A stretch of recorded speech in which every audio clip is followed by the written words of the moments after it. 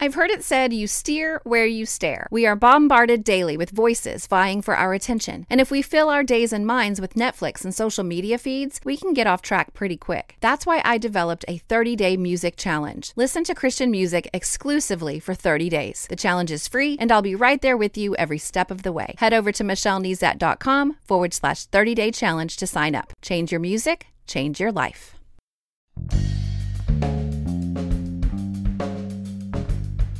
Welcome to this special Friday with Friends edition of More Than a Song. And with me today is my friend Rachel Cash, here to chat about her faith, her book, and of course, God's Word.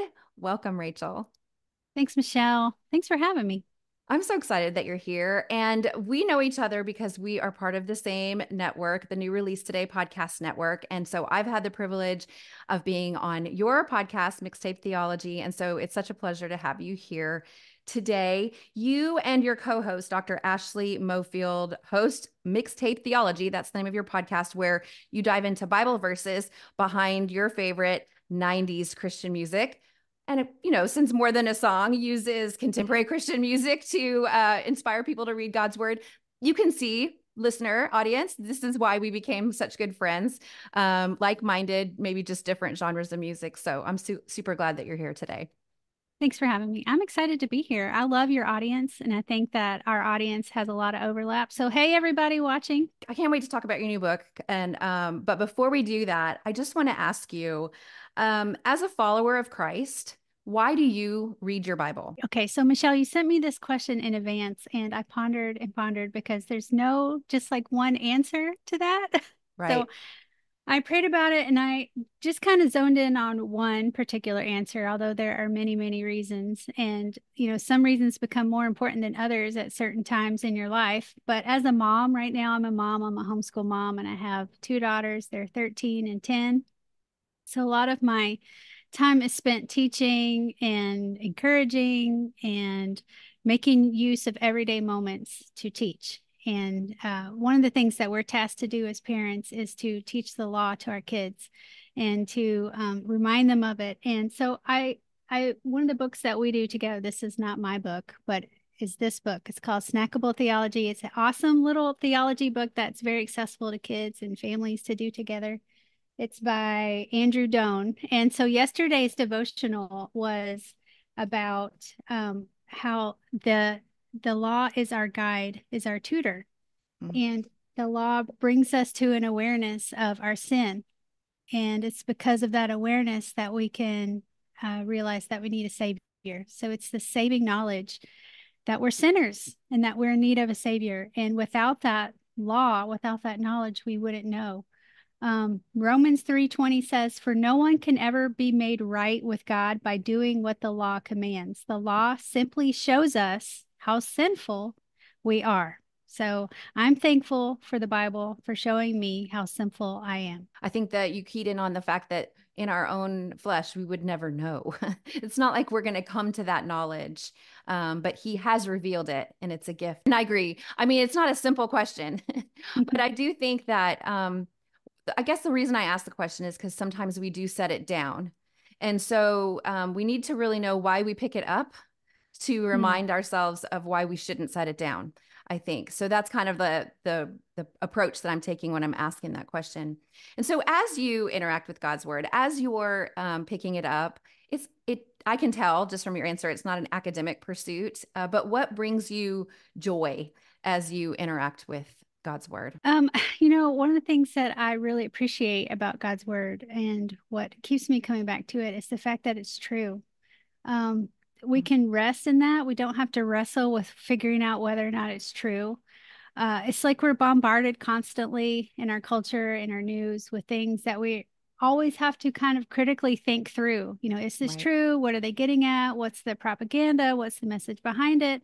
And there's just one place that I can go that I know is going to tell me the truth. And I don't have to, doubt. I know that it's true. It's been true since the day that it was written, and it's going to continue to be true no matter what happens to me or our culture or our country.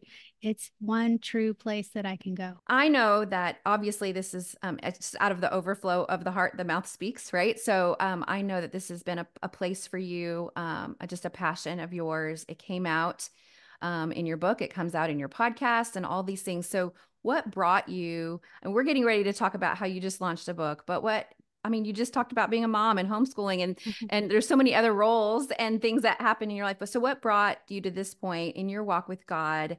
To kind of bring you to this season in life? I'm not sure that I did anything in particular to bring me to this season.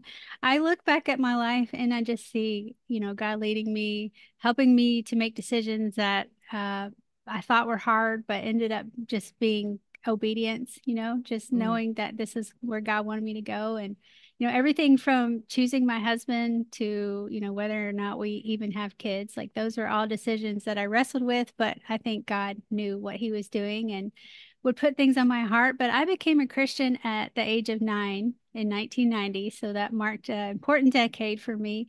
And it during my childhood, I went to youth group and learned about God. I went to a Bible college. I thought I was going to be a missionary, but instead I got married and worked for the nonprofit world and stayed involved in my church. And I think that that's also a key important factor is during that pivotal time when young adults can choose whether or not they want to continue to stay in the church. My husband and I made a decision to find a church together and to stay in the church.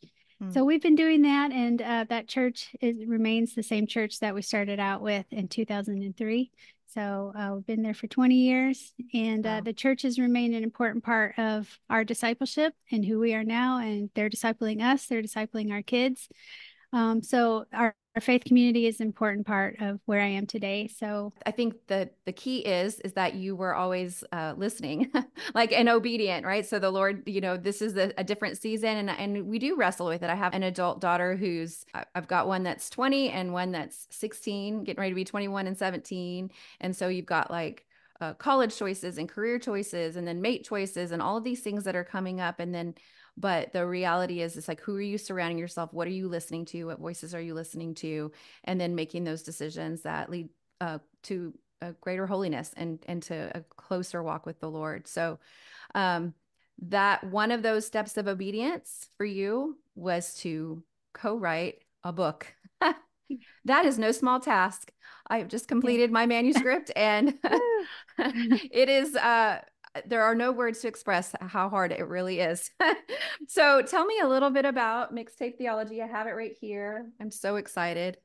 Thank Oh, you. it's like a physical representation of mine are still just like in PDF files. Oh, But yeah. You'll get there. It'll come. yeah, yeah. But tell me the story behind the book, Mixtape Theology. Okay, so yeah, mixtape theology it's an idea of looking at our favorite 90s contemporary Christian music and looking at the scripture that might have inspired it and using it as like a launch pad for our own Bible study. So this is a habit that started out for me initially as a kid, as a young child. It's when I Mm. first discovered Christian music. In fact, I think I have, well, I was going to be cute. I had a cassette tape and I was going to open it and let your audience hear the sound, that nostalgic sound of the cassette. But basically, back in the day, there were some these little paper things that were found in these ancient things called CDs and cassettes. And inside were these liner notes that had the lyrics to all the songs in it. So as a kid, I would get an album and I would devour the liner notes, like read all the lyrics, read all the credits, everything.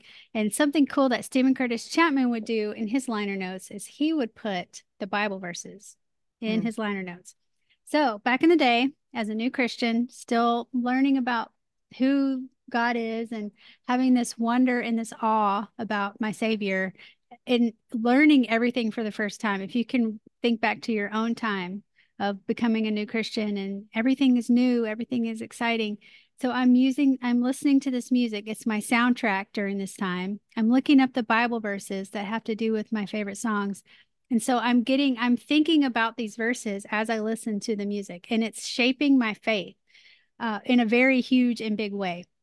So not only did I do this with Stephen Curtis Chapman's music, but I did it with, anybody, any Christian artist. I would try to find the Bible verses that might have inspired that song. And I learned so many biblical truths for the first time Mm. through that, through listening to Christian music and then going and finding the Bible verse. So to me, that is what mixtape theology is all about. So as an adult, 20, 30 years later, I wanted to do that again. And I thought that there could be some people like myself who grew up listening to this music, who loved it, who have a special place in their heart for it, who might be missing that sense of awe and wonder that they had back when Mm. they were first Christians. So I wanted to figure out a way to recapture that. Not only look at what we learned back in the 90s, but maybe go a little bit deeper. Like now that we're adults and we have this experience and we think about things perhaps in a different way, let's review those verses, let's review those songs. What else can we learn from the Bible verses that are brought out in these songs? This was not something that I wanted to do on my own. I did not want to write a book on my own. That, the thought of that scares me to death. So I asked my very good friend and pastor, Dr. Ashley, to write it with me. And he also is a huge 90s Christian music fan. The 90s Christian music was a huge part of his life as well. He's older than me, so he was a youth pastor during that time when I was a middle school and high schooler during that time. And we both share a very deep appreciation for Stephen Curtis Chapman. He's both of our favorite artists. And he's got the crazy, cheesy sense of humor that I was looking for to add in the book. Because if you experience the 90s Christian culture back in the day, you'll know it's full of cheese. It's very corny. And we Yeah. wanted to include that in the book as well. So the book includes 35 devotions based on 35 contemporary Christian music songs from the 90s, as well as some comics and some funny interludes in there to include some of that cheese and to harness nostalgia to bring you back to the Bible. I mean, who knew? Who knew you could use nostalgia to get you to use Bible study, to get you to do some Bible study? But I think it Yeah. works. And I think that God can speak to people in that way and remind them of things that they may have forgotten. One of the things I really love as I read through the devotions is this whole, you kind of have like I might be wording it wrong, but the 90s perspective. And then, okay, let's go a little bit deeper now. Mhm. Maybe this is what we were thinking when we first heard it because we were kids or young, Right. Yes. and yet now we're not, we're not young Mhm. anymore. And so then let's take that a little bit deeper. Tell me a little bit about that process and how meaningful that has been to you to kind of like take that next leap. And then how have your readers been responding to that? I think a lot of people can identify with that feeling of, it's not that I thought what I thought was wrong Mm. back then, but maybe I just wasn't quite getting it. So one example for me is it's the first devotion in the book, and it's heaven in the real world. So to me, the chorus talks about He is our hope, He is our peace.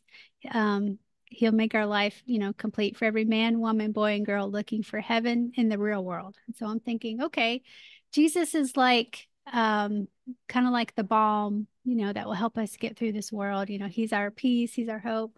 But as an adult and, reading more about His kingdom and the reality of His kingdom here on the earth, it's so much more than just Jesus making us feel good as we go through life. It's, hey, Jesus's kingdom, his kingdom of heaven is here now, and Yeah. we're a part of that kingdom. And that is such a huge, more robust idea than just, hey, Jesus makes you feel better when days are hard. So this is something that you and I both share, and that is that over the last few years, I would say 5 to 7 years for me, maybe 10. I was introduced to people who maybe read books that I didn't used to read before, or ideas on theology that I had never dove into before. And so the more I dug, the more I realized I want the whole world to know this deeper idea.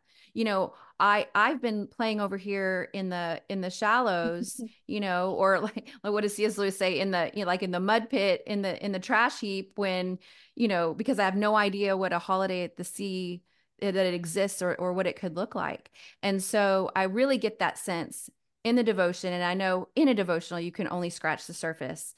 But I think if as you read it, as your readers read it, that if they could begin to see and not read too fast, but begin to kind of just see maybe there are some things in there that should cause us pause, that maybe we haven't explored before, haven't thought about before. I just love the deeper theological truths, and then just the leading. You weren't standing up on top of a platform pointing at us and telling us that we should have known this by now, but as but maybe we should have known this by now, and so Well, and so it's today, right? Like, not a shame kind of thing, but like it's an opportunity now to oh, go, sure. you know what? I haven't thought beyond that, or I've gone a couple steps in, but now, man, Ashley and Rachel are causing me to think a few more steps. I mean, I still feel like a noob, like who am I to write a book about, theology? I rely a lot on other theologians in the book, big Mm-hmm. heroes that who say it much better than I ever could. People like Elizabeth Elliot or Martin Luther. How can I compete with what they say? But I rely a lot on their wisdom and include some of that in the book, and I think it adds some weight to what we're discussing because it is such rich theology Yeah. that I'm going to spend the rest of my life learning, going deeper in these things. I still feel like I'm just scratching the surface. But the exercise, the idea of pushing myself to go a little deeper is fun. That's Mm. what it was like when I was the first Christian, is it's fun to kind of explore and to learn and to see that other people have blazed this trail too Yeah. and have learned so much and have something to teach us. We're not doing this on our own. There are others out there, other people that we can follow along and learn from as well. It's fun. Well, and I think too, by including those great voices, now you've introduced people maybe to people they've never explored before, or maybe they've heard but haven't read deeply. And so that's what I do. I read somebody's book and they'll quote someone, and I'll go, okay, then I'll go read that person, and that kind of thing. So hopefully that happens too. All right, so there are times that, when I do a podcast and it wrecks me, and I've got over 480 episodes out right now. I do not remember all of the ones that I have done. I just can't. But there are a few that I can point back to what I learned when I was inspired by that. So and I know that these are all your babies, and at this point you can't pick a favorite one, but is there something that maybe today, or this week or this month, that just keeps coming up, that's in the book, but God had to get it, in you first before he could get it through you? I have one, but it's not in the book. Okay, good. Great. Bonus. Okay, so in fact, I'm gonna go a little off brand here, and I'm going to grab the liner notes for the song that I had in mind to talk about. And this is not from the '90s. It is from my boy Stephen Curtis Chapman, though. So this is from 2001, and this is from Stephen Curtis Chapman, the Declaration album. Mm. And this album is so good. It still sounds good. Its theology is so rich. Again, there's Bible verses in the liner notes that you can look at. And when I went to the concert for this thing, I cried and cried and cried. There was so many good songs in it, so much to learn. But there's one song in particular that brings me back to what we started our conversation about, which is, what is something that you appreciate about the Bible, and Mm. how it's the law and how it brings us to an awareness that we need a savior. There's a song in here called Savior, and it comes from directly almost from scripture, but in his own words, which is one of the things I like about Stephen, is he'll take a Bible verse, but kind of put it in his own words to show you and to help you kind of meditate on it and maybe put a spin on it in a way that helps you remember it a little bit more. But this comes from Romans 7:24-25. It says, "Oh, what a miserable person I am. Who will be free? Who will free me from this life that is dominated by sin and death? Thank God. The answer is in Jesus Christ our Lord. See you, so you see how it is. In my mind, I really want to obey God's law, but because of my sinful nature, I am enslaved to sin." Mm. So here we are, and this song starts out with him saying, "Who is this angry man that I see, staring, looking in the mirror, looking back at me?" And he says he feels like a fearful little child crying out for home, lost in the wild. So the song starts out, it's got this beautiful orchestra in the background. It sounds mournful, kind of sad. and he's just kind of lamenting at the state of himself. And haven't we all kind of done that at a certain point? Well, at least I hope we have, because Yeah. we talk about how that can bring us to a saving faith. But for him, he kind of starts out, what is this longing in my soul that I get so scared and angry? Well, that's part of our sinful nature and who we are without Christ, is we're pretty helpless. We're pretty hopeless. But it's at that point that he realizes, I need more than just a little help. Okay. He needs more than just a little help. He needs someone who can save me. Mm. You know, he says, I need someone to save me. Come and save me. Who will save me? And after he sings that part, and then it says, there's this amazing orchestral like crescendo that happens, and it says, and who is this one nailed to a cross, who would rather die than leave us lost? He's come to rescue us, come to set us free. Hallelujah, hallelujah. It is Christ the Lord, our Savior. So this song is a journey, and it's, you can hear that journey in just the music alone. It's so mournful, but then it reaches to this hopeful place with this orchestra. I'm not doing it justice. You'll have to listen to it. But it starts out with his realization of who he is as a sinful, helpless, basically little child lost in the woods. And then with that realization, he looks up and sees the cross and sees his Savior. And he knows that this is the one who can save him. It is Jesus Christ, the Lord, his Savior. It's an amazing, beautiful song. So go listen to it. Yeah, I will be sure to put that in the show notes and everything so everyone can listen to that. It's one of those Um, songs that when it's over, you just kind of you got nothing to say at that point. You just, yeah. it takes a minute to sink in. It's a But I journey. think that's the beautiful nature of music. It's art. If we can recognize that, and when it's done so well, like you can just see the fingerprints of God all over it for sure. Mhm. Yes. There is something about art. I mean, art Yeah. is beauty, and beauty comes from God. So well done art can draw you to him. Let's say you listen to this song, you get inspired, you go and you just did that. You read it, you read us the scripture. I share some Bible interaction tool exercises on my podcast. I call them bites for short. I tell my listeners I don't create them, I curate them. So I get ideas from people like you and then I go try them out. And so, is there a favorite habit that you could share that you incorporate into your time in God's word? Or, like you get inspired by that song, you go, you look at the scripture, and then now what? I've read it once. Now what do I do to interact further with it? I find it really difficult to read something and not know the context behind it. So that's like a basic, Bible study tool for everyone is, who wrote this? Why did they write it? This scripture that we just read from Romans, like, who wrote Romans? Why did he say that? He was a miserable person. Finding more about the author and his background brings more understanding to you as you read it. I mean, it's from Paul and the kind of person that Paul used to be, and knowing that, and knowing that how he's changed, but he can still find himself to be a sinful person. Like, these are all things that can help deepen your understanding of the scripture and kind of guard you too from reading it in the wrong way. We can Right. take things out of context all of the time and make things say things that they don't really say. Context, learning the context is great for that. And that doesn't have to be like a huge academic effort. If you have a really good study Bible. So I really love the Faith Life Illustrated Study Bible. Well, before each book of the Bible, there's a breakdown of the main themes and who the author was. Gives you the cultural context of the day.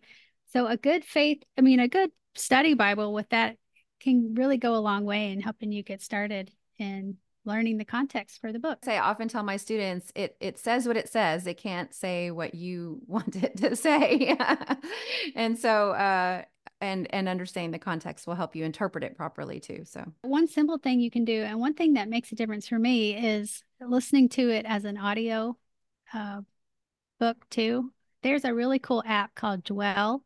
mm, It is a paid app, but it includes like different background sounds and music you can add to it, and you can choose your own reader. You can choose your own translation, so you can pick the voice that you like, with the translation that you like, with the background music that you like.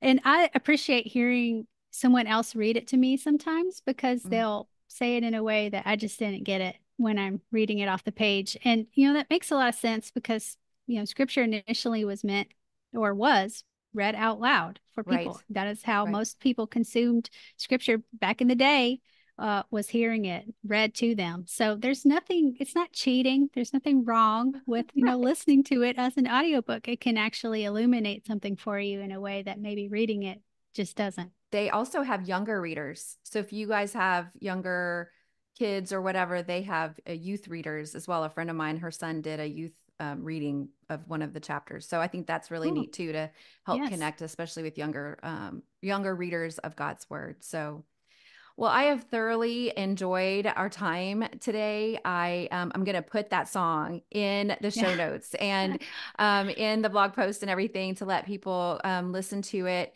and hopefully be inspired to go read the scripture as you did. I know, to you, listener and audience, that you're going to want to get to know this Mixtape Theology team better. So if you go to michellenezat.com/mixtape theology, I'm going to have links to all of their social accounts, to their website, to their podcast, to the book that we talked about today. And so you can get all of those there, including the video to the song that we're talking about, and some scripture inspiration and things like that. And I will include their website. Again, so go to michellenezat.com/mixtape theology for all of those links. If you are a subscriber to my email list, you already have this in your inbox. It is sitting there for you. And so I encourage you to go check out their resources and their podcast. And but most of all, I just want to thank you today, Rachel, for coming on and chatting with me. Thank you for having me on Mixtape Theology in the past. Thank you for including me on the book launch journey, and just for sharing your heart. And I know that God has truth that he shared through you today for a specific person and group of people. I just have faith that that's true. And I'm just so thankful for the unity that we have, just that we think a lot alike. We like some of the same Bible interaction tools. We come from the same background. I don't know if I ever told you, but I went to Bible school for missions too. Just saying. Hey. Ended up being a marketer, so whatever. And a homeschool mom, so there you go. But Cool. Anyway, it's just been so much fun to connect with a real intention and purpose today. So I appreciate it. Good to see you. Thanks for having me. And I love being with your listeners as well. So yeah. Hey, everyone who's new to Mixtape Theology. I look forward to interacting with you all too. Thank you for listening to this special Friday with Friends edition of More Than a Song. Be sure to follow the podcast and subscribe to my email list at michellenezat.com to get premier notice of future special editions like this one. If you want to watch the full interview, you can catch it over on YouTube. Just search for Michelle Nezat TV. Until next time, take time to meditate on God's Word and consider His ways.